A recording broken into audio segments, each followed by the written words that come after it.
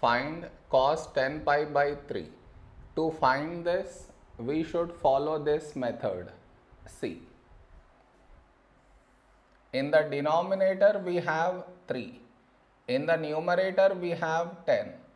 Now you should check 10 is close to which multiple of 3. What I mean is 10, and here you write multiples of 3, that is 9 and 12.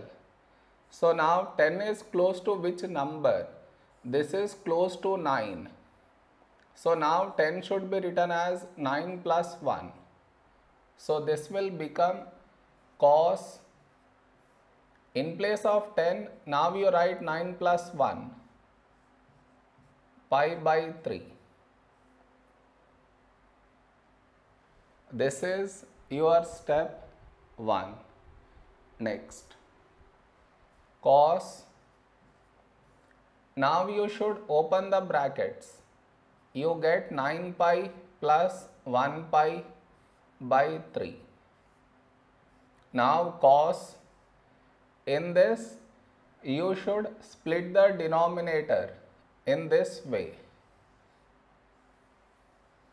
That is 9 pi by 3 plus 1 pi by 3.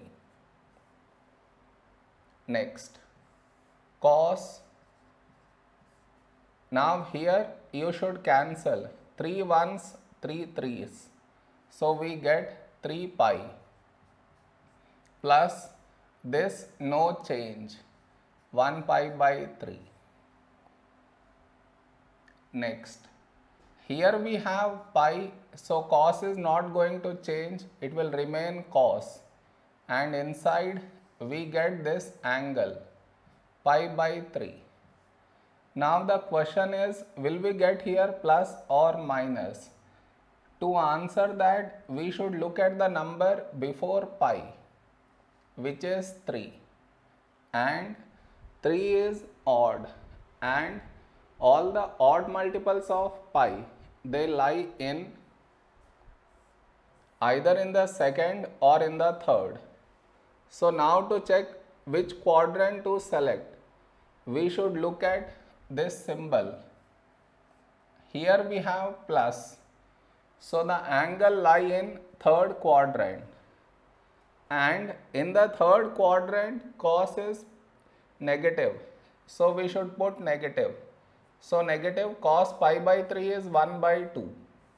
This is our answer.